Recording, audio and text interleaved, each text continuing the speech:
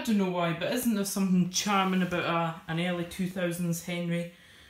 Well, that's what's before my eyes. This is pretty much what I had when I was growing up, except ours had wheel caps and slightly later style base.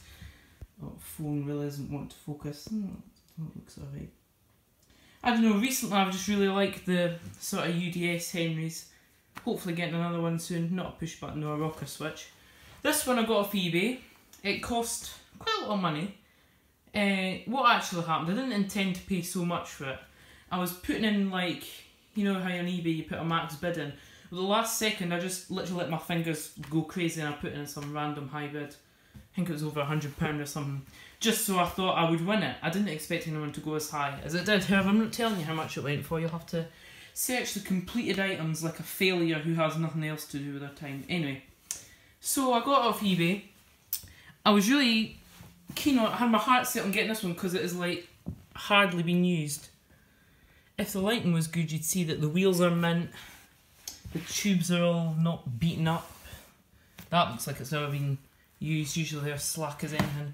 And the hose is good. One of the front wheels arrived damaged, so that's why one of them is more worn than the other, but nobody would notice if I hadn't pointed it out. It's just in very good condition. Apparently it was a backup, which would make sense. But you'll see there's a slight scuff, but there's nothing. They are mint, if you could see them. There's no wave on them. The flex and everything's that nice shiny way. The flow head, the bristles. I don't know if it's just what I remember, where I was like really mashed overhead, but these bristles are really, really good. Lots of life in them. So yeah, it's a wee bit scuffed on the head, but we can live with that.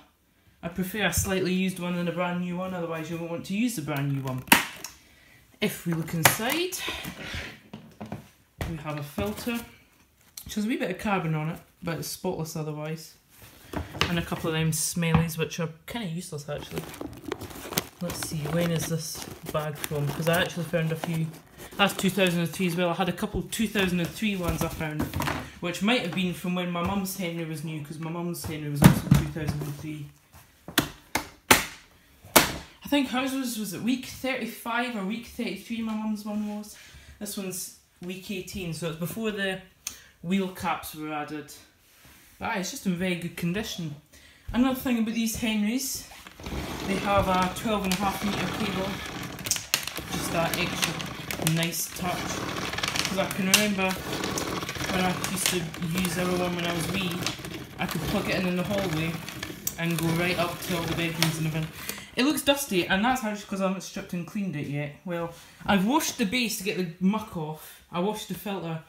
I just touched it up a bit. I haven't actually refurbed it, so you've seen it pretty much untouched. All I did was kind of put a light clean up. So don't judge me that there's dust under there, but then for the sake of this machine, why would you bother taking it apart and refurbishing it? It's only going to get dusty again.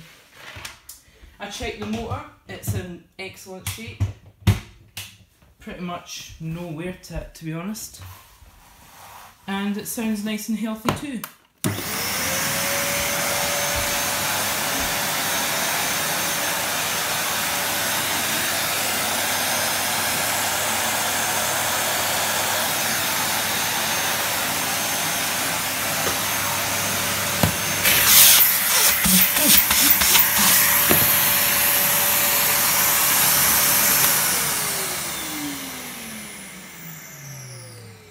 Yep, I remember that sound pretty much.